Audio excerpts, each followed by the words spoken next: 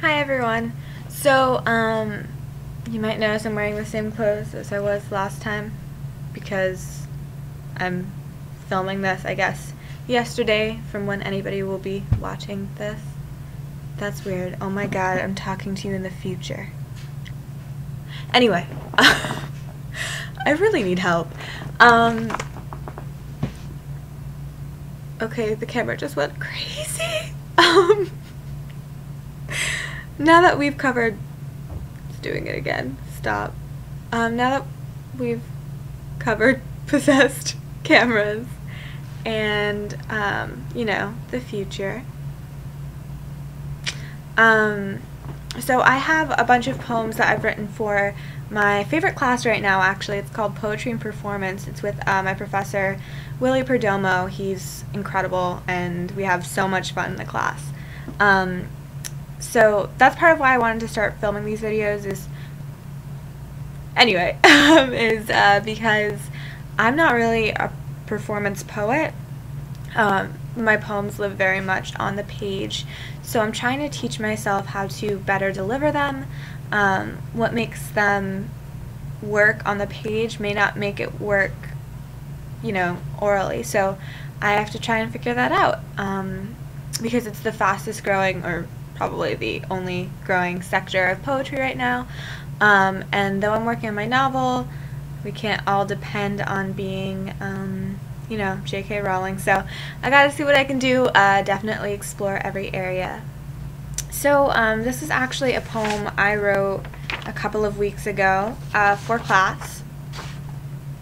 It's called People I Don't Trust. Now I have a whole bunch of poems here.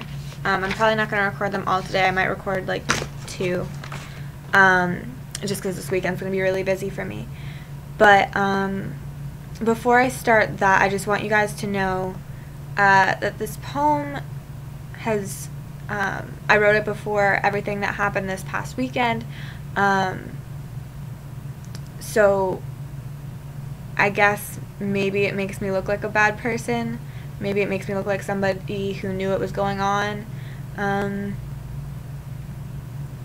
guess you'll have to just jump to your own conclusions with that. There's nothing I can really say in my own defense. Anyway, that says People I Don't Trust. Poets. Smooth talkers. Men. Men who mouth their words slowly, who smoke them like Cuban cigars.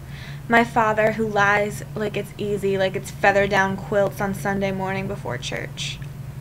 Paul Gilliland, my kindergarten boyfriend, who kissed Julie Carpenter behind the quaint log cabin on the playground. The boy who broke my heart in 7th grade, then again my freshman year of college. The boy who broke my heart in 10th and 11th and 12th grade. The boy whose heart I broke this year. The boy who will love me for real someday. Mitt Romney. Men who walk too fast, who bring their wrists to their eyes and fog up Rolex watch faces. Little boys who lisp and breathe breaths tinged with strawberry jam. Teenagers who open the door for me. Jerks who tell me I'm condescending and rude and never, ever to change. Smooth talkers. Coffee drinkers. And poets. The ones who read loud enough for others to hear them. So yeah, there's that. I hope I didn't offend anybody.